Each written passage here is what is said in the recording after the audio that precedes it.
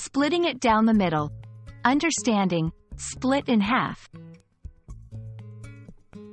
Hello everyone.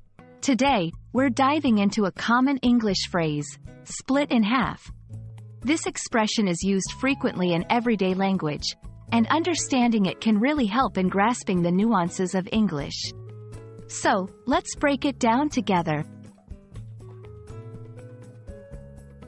Split in half is a phrase that means dividing something into two equal parts.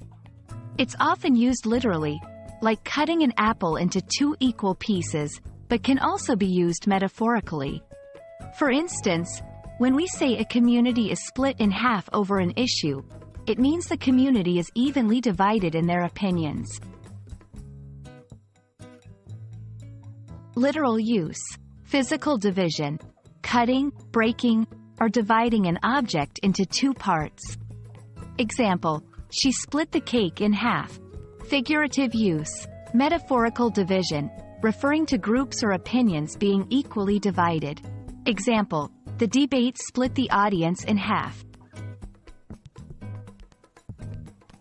Unequal division. Remember, split in half implies equal division. If the parts are unequal, a different phrase is used, like split unevenly. Misinterpreting in context. Pay attention to the context. If it's about opinions or groups, it's likely a metaphorical use. Let's put our knowledge to the test with a few examples. 1. Literal: the magician split the card in half. 2. Figurative: the new policy split the board in half.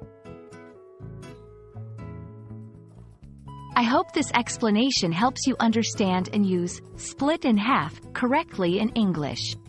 Remember, whether it's cutting a sandwich into two equal pieces or a group being divided on an issue, this phrase is all about creating two equal parts.